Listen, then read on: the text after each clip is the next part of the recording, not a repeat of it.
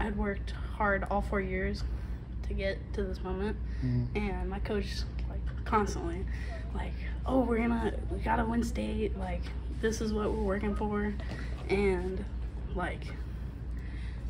I felt like all the emotions rushed in. Like, I was happy that I won, but like I was sad that my year was gonna be over. Boys and girls have a very different style of wrestling. Like, for girls, it's kind of like they don't focus much on moves, and then boys, they try and do more intricate moves. So like they could do leg riding or many different things.